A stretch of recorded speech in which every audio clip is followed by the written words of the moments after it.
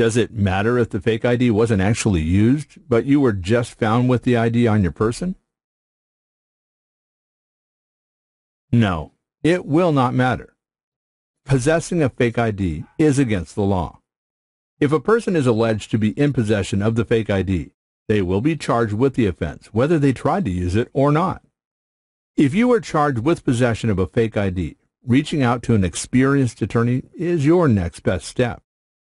Were you charged with having a fake ID?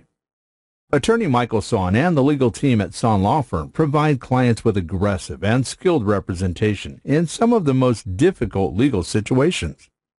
Request a consultation by visiting our website at www.sahnlaw.com.